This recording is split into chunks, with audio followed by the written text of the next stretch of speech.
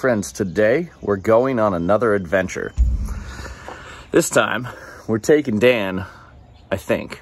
So if you've seen the previous story, we pulled Dan's bus out of the weeds, essentially, where it had been sitting for 10 or 15 years, and we got it running onto a trailer. Well, he's been putting about 2 months of work into it and hasn't exactly driven it since then. And he's on his way over right now on essentially its first test drive, so we can look it over real quick and then drive 400 miles with it. This could be great. I'll be driving the red bus as a support vehicle, loaded with an entire spare cooling system, amongst other things. What could possibly go wrong? Well, actually, a lot could. It's here. Look, Ma, no trailer. Under its own power. Wow. Dan made it successfully to my house, but he lost all of his power steering juices, so we're gonna put a different pump on. It's okay. The garbage truck has been leaking a lot, so I think I can get away with it in front of my house. You're probably fine. Okay, Dan, so what are we doing? Okay, so we replaced the power steering pump with one from somebody else's van. We did have to steal the reason that we did that is because last night when I was backing into my driveway, I left a whole bunch of juice on the road when I was making a big downhill, turn. Like, it was under a lot of pressure.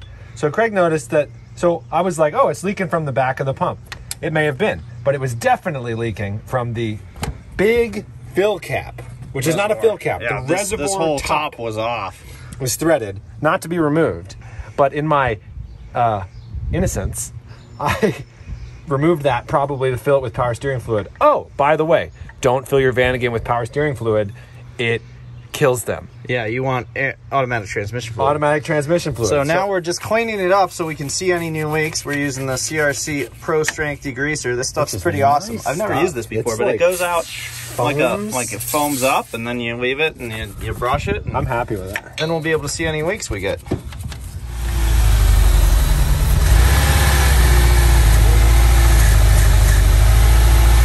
You're in good shape, dude. So it is running super rich. We just disconnected the oxygen sensor, hoping to put it into closed loop mode or open loop mode, but I don't know. Give it a rev. Yeah, that's a lot of smoke. You want to send it? We didn't do it. Nothing happened. So should we just send it? Full send. Full send. Yeah. Are you silly?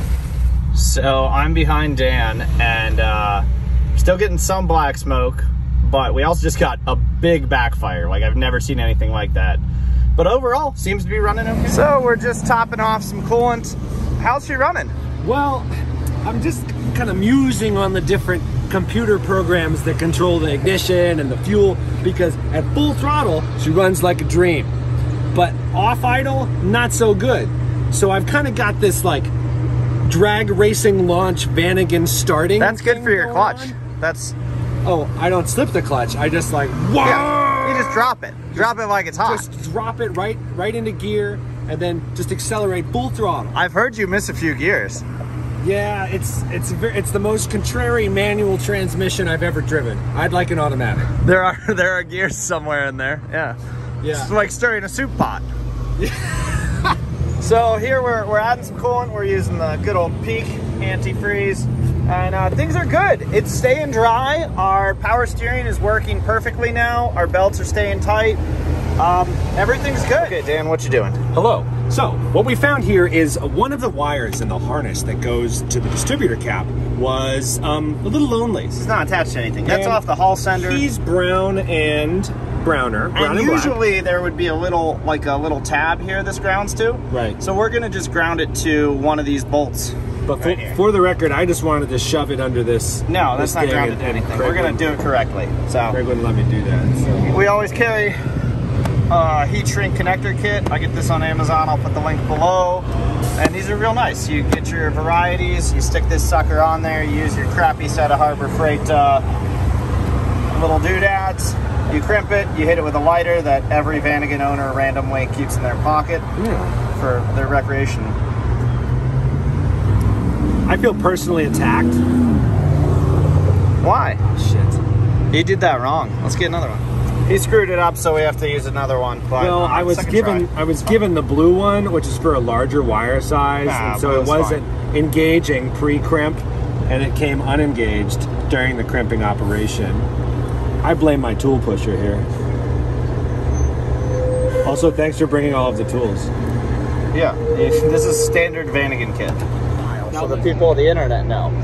So we made it like 60 miles. We're having crazy issues.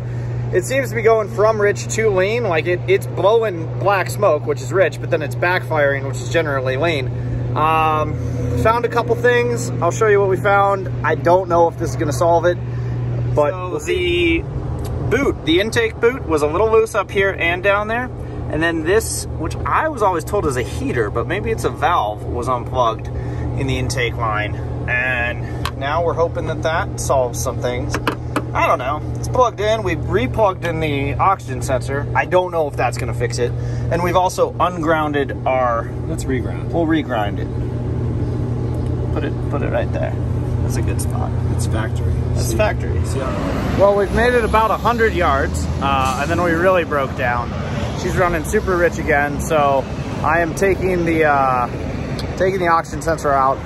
I think there's a grounding issue with the engine, so we're gonna go get a ground cable at, there's an auto parts store like right there. We're gonna walk over there, get a ground cable, and hope that can help us. Or electrical. Yeah, my suspicion of grounds makes sense. When we inspected it to add another ground cable, we found one ground wire that was just sort of looped over there and twisted on. Not quite what we're after, so we're adding a connector out of our kit. Get that on Amazon. I'll post the link. Just for good measure, we're gonna add a bunch of this Lucas injector stuff. It says this treats up to 100 gallons, so we're gonna use all of it in 5 gallons. That's probably good. Just put a whole bunch, maybe about half a jar in. So Dan's here, he's back there doing the things. He's adding these ground cables and repairing the one that we saw that's visibly damaged. And, you know, hopefully that's gonna get us running. We also think it might be the airflow meter, and because it might be the airflow meter and we don't have a spare, we put our parts network into place. We called our buddy Nate in Pittsburgh. He took the parts off of his car, delivered them to our buddy Fred, north of Pittsburgh, who is going to be leaving in about 3 hours to drive them this way. So somewhere between here and Granny Gross, we're gonna have more spare parts delivered. Pretty awesome. We've got to disconnect the battery every time we stop now because, well, for whatever reason, it is, the radiator fan is staying on, so no big deal. Dan live.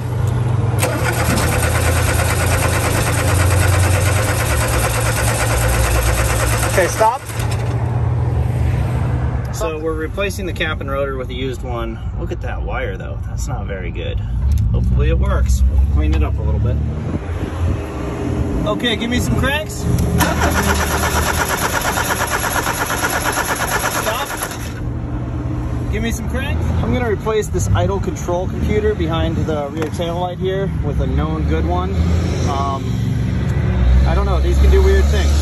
After checking the injector spray pattern, and it's spraying, and adding our grounds and replacing the idle control computer, one of these things may have solved something. Oh, and new cap and rotor, because I don't know, it seems to be better. We're gonna tighten up the alternator belt and see what we can do.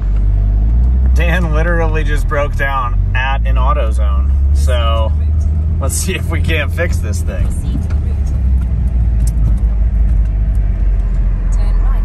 We have 103 miles to go. I reckon that'll take about 4 hours at the current speed, because we break down about every 20. So that's 5 more breakdowns, plus some gas and grocery stops. We should be pretty good. Things we have determined, it is very random. It just does the thing it wants to do. I think the catalytic converter's gone bad. I think the cap broke up and it's randomly clogging itself. Also, the exhaust has come more or less detached.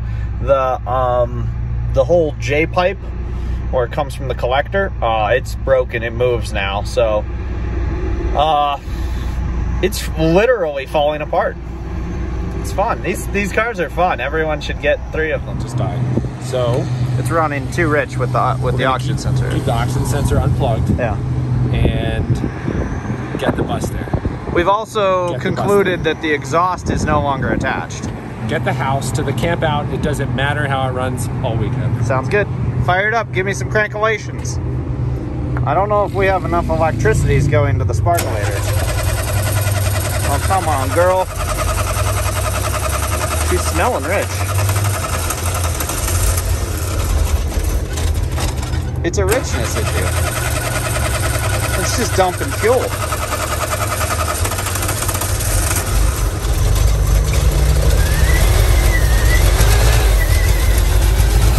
happened is this is no longer attached to that, and this sound, this rattle, is that.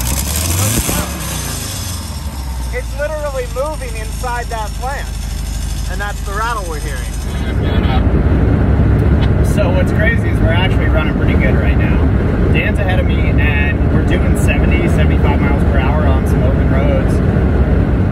It's running well. It bogs down and makes the black smoke when he hits full throttle. So when the enrichment switch is engaged on the throttle body, it's dumping fuel, it's going to crap. But other than that, it's actually running pretty okay, which is surprising. I don't know how long that's going to last, but it's not running as badly as it. I don't know. Oh, it's been an adventure. We've made it over 200 miles with that bus that hasn't driven in 10 years. Yeah, the radiator fan won't shut off. Dan, how's it running? Hot, cold, we don't know. Oh yeah, the temperature. But it's cooling. Yeah, it is doing things. And yeah, the power's there now. It's running pretty good, you said? When the throttle body is right kind of in the 30 to 60 or 30 to 70% range, you know, she hums right along. We're climbing hills in 4th gear, 50s. As long as we're keeping to the side roads and hitting exactly the right RPMs, it's doing it. So we're gonna arrive. Yeah. We're only like 20 minutes out. So we're stopping off at one of my favorite little country stores out here in State College. Oh, would I? No. Oh. Welcome to Fisk. We're about 200 miles into this journey, and we're almost there. This has been really fun. There's something to be said about taking a car out of a field, putting no test miles on it at all, and then taking it on a relatively large road trip. I don't know. Is it responsible? Absolutely not. Is it fun? Yeah, it's pretty good. So people of the internet, how'd we do? Good evening. We had a tough day. We had some high points, like now. Yeah, we've arrived. We should clarify. We have arrived. We have arrived. We're here. And we had some low points, like in the bank parking lot, when we were fully no starting whatsoever. So we are just shy of 12 hours into a 3-hour drive. Right. That's pretty good. That's pretty good. The fun thing, I was thinking about this. I know people who have done this on a bicycle in less time. Ooh, that's a tough yeah, one. It is. People have ridden their bicycle here in We less found time. some nice Vanagon roads, for sure. Route 45. It's as good as it gets. The exhaust came completely apart. It's completely detached, but I got bolts from an Amish man that we'll use to fix it. It was, so it was like we were rocking and rolling into the campground with open headers at 8 o'clock at night, so. My bus runs fine. There's nothing wrong with it. It's exactly correct. Night's sleep. The van smell seems to have faded. Yeah. This is your first night in this, right? First night in this. First night in any Vanagon. Driving. First day driving a Vanagon. First 200 miles on a Vanagon. Learned a lot about troubleshooting because we did all of the things. But every time something breaks, you learn, and you get. Oh, everybody tells you, oh, well, here's what you do to fix that, and fix it forever, and then you go buy more parts from Go Westy. Yeah. Say that again. I said it's my first night sleeping in a Vanagon. Everything went okay, except the curtain rails will be going up immediately because it's a greenhouse. Yeah. Oh yeah. The sun wakes you up. Yeah.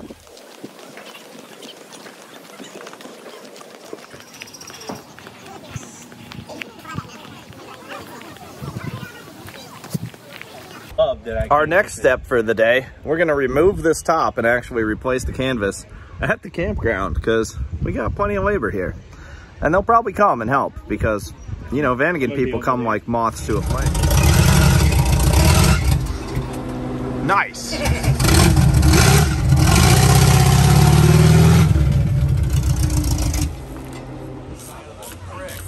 take the whole top off. It's easy.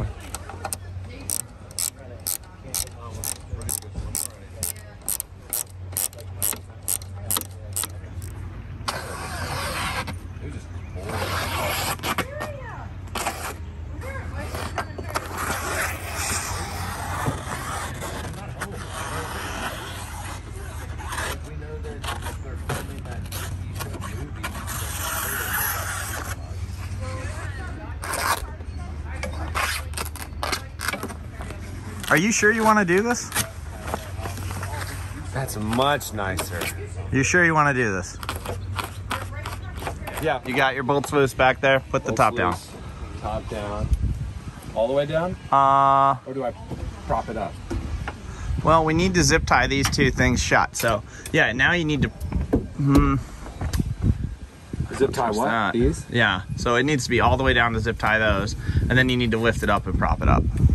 There you go, zip tie that. All right, now I'll do it from the other side without David's audio. Oh, y'all are recording crap. Yeah. Quiet on set. Oops. Oh, you don't want that, yeah. No, don't do that. So you got one screw left? Take it out? Yeah, one screw left. That's propped up with our gunk wipes. We love these things for degreasing and cleaning hands. Thanks, gunk. We'll get some dudes here. We'll have to go gather some people.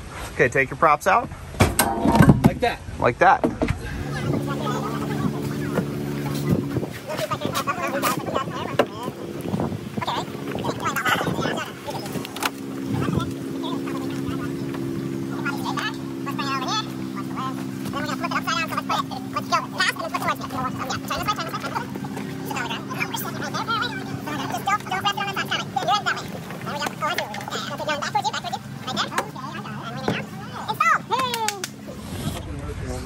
What you doing, Dan?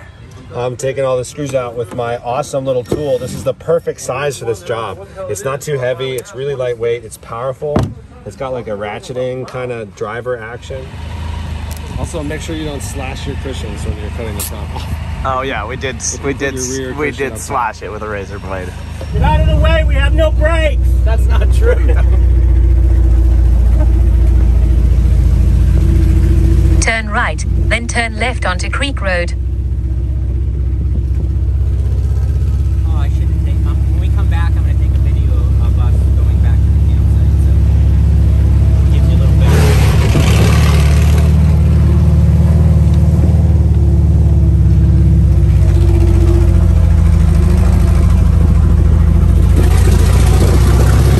bit. Turn left onto Creek Road.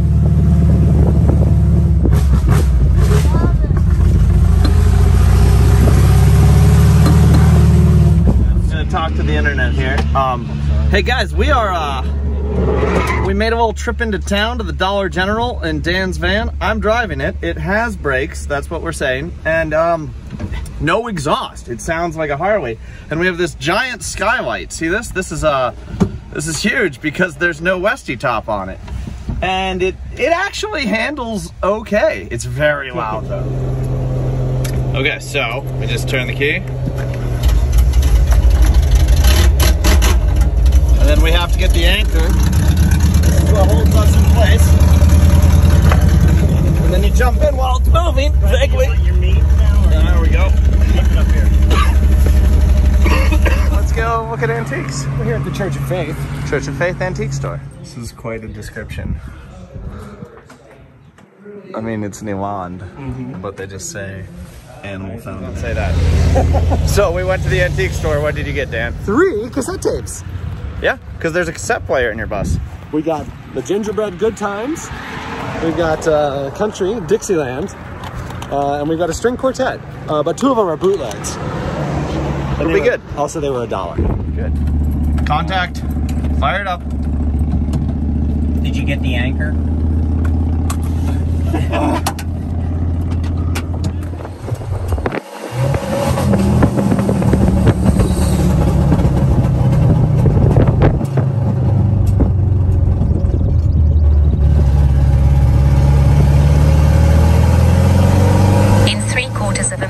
Turn right onto Creek Road.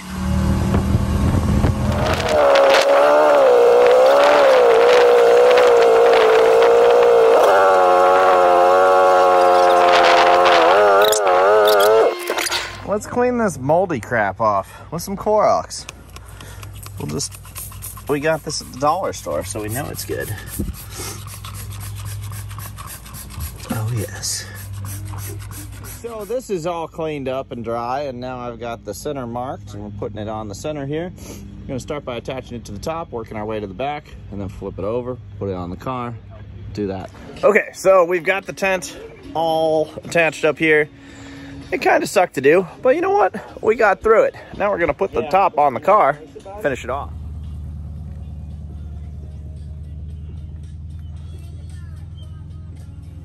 Okay, we've got the top all taped up, and we're ready to put it on. We're up.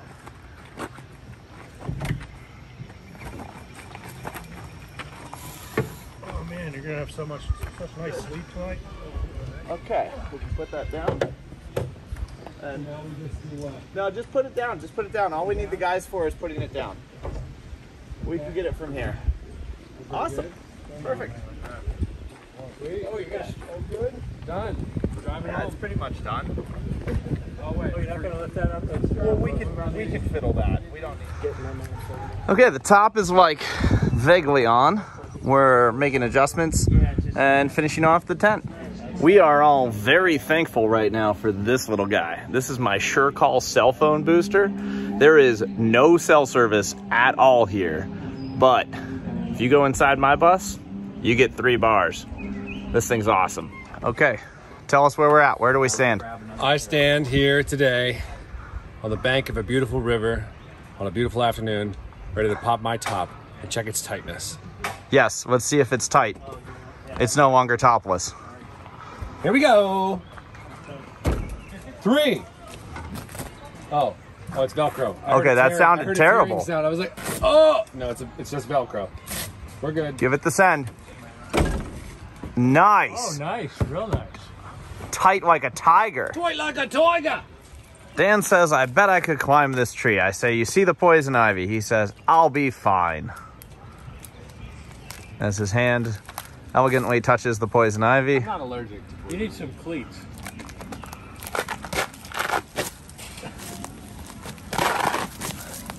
All right, we have our answer. How's it going? How's it going? It's a slope thing. Well, we've got the front on, and it looks just absolutely awesome. Dan's back here working on the back right now, which is terrible. Dan, do you have any input? Stupid. It's pretty terrible, yeah. You'll get it. Nobody likes these. Why do we? I could have driven a car. Yeah. Vanagons suck, especially this job. No AC. They're so unreliable, They're pretty loud, too. especially when you cut the exhaust off. Yeah. Local meat, potatoes, Milwaukee M18 fan, Kingsford charcoal. Yeah. Oh God, it's so hot. This is my hobby. I enjoy this. This is fun. This is fun. Yeah, I'm gonna take this back now. Thank you, Milwaukee. We got these beans at the local market. Look at these. They look amazing. They're like all kidney beans. Good morning, people of the internet. You'll never believe what we just found. This is the missing piece of Dan's exhaust. Someone found it on the road in the campground, and now in theory, we can put the car back together. How ready do you think you are? I'm ready, willing, and an angel. I don't think we're leaving anytime soon. Why? What's this? That's the ring on that exhaust. You think? That's the piece. Someone found the piece. We can put the thing back together. It fell out of my car. That's Somebody the found piece this? out of your car. Someone found it, and we can now put the whole band back together. Where the hell did they find that? On the road. We can get these bolts out. We can put new ones in. We can solve this problem.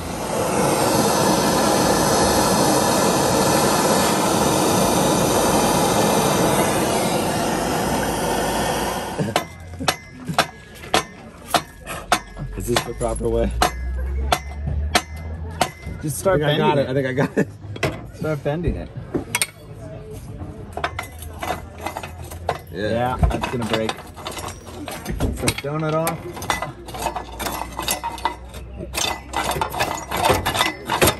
Perfect. The J-pipe is off. Nice. It's usable.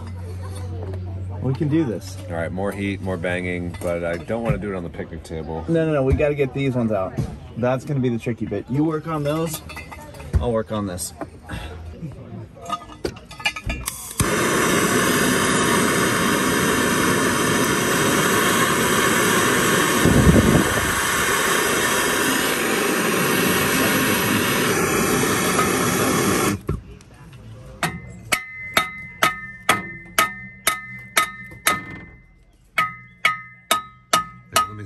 Let me swing. I got a better angle. Yes. Yes. Mic drop. Little hammer.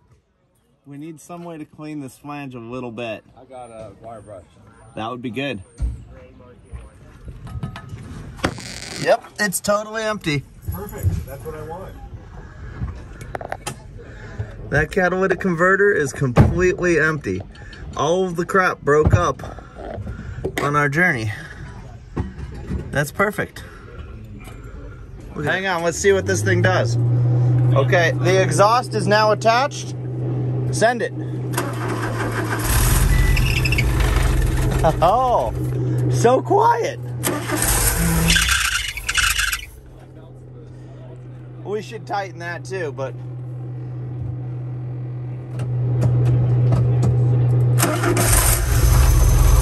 so quiet. Idling perfect. It's perfect. It's off idle hesitation. It's totally gone.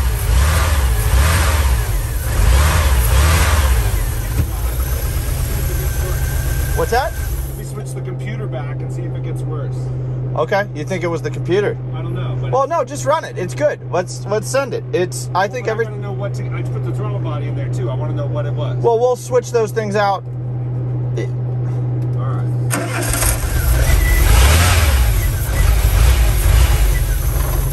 I think it was either we changed the ECU or we changed the airflow meter. One of those two fixed its problem. Well, I think we actually fixed it. We put the airflow meter and the ECU on, and the thing actually runs great. Not only that, it's quiet now. I think Dan's gonna have a way better journey home. We're convoying home with a couple other buses. We've got our communications network in place. We're gonna have a good time. Hopefully we break down less times and it takes less than 12 hours to get home. Cruising behind Fred and Dan. Dan's bus is running great. He's telling us that it's nice and quiet and it's maintaining 70 miles per hour on the highway. So I think we solved all the problems. So we're most of the way home. What do you think? I think that really awesome to get an ECU and a mass airflow sensor from the Pittsburgh Vanagon Club Emergency Parts Network. Yeah, it's pretty amazing that the two parts we didn't bring with us, we were able to request. They were delivered to us and they fixed the car. They fixed the car, and we were able to get the exhaust back on with minimal banging on a quiet Sunday morning by the river. Hey, it's quiet. And the van is performing better than ever. Although I do think I'm not getting wide open throttle, so I'm gonna try to adjust that cable a little bit. Okay. Maybe not now, because I got a bunch of crap back there. I was so confident in this van that I loaded the hatch shut. Good. And I regret that. But you're doing 70 miles per hour now. Doing 70 miles per. Of course, the Bostig leads the way, and that helps a lot getting the slipstream. But no, super happy with Wanda's performance and good. Our performance this weekend. Nice. Yeah, this was a good trip so far. We still have 100 miles to go, but I think we're gonna make it pretty predictably. I think we're switching to side roads and gonna enjoy it. All right, let's drive fast. Take chances. Good. That's the moral of the story. Also, fix your car in a parking lot. Works for us. We had to pull off a little bit of a concern. The exhaust got louder again. We're gonna take a little gander, see what we can find. So the way to test for an exhaust leak is to take a shoe, and you would have heard the leaks otherwise. So no exhaust leaks, she's sealed up, we're good to go.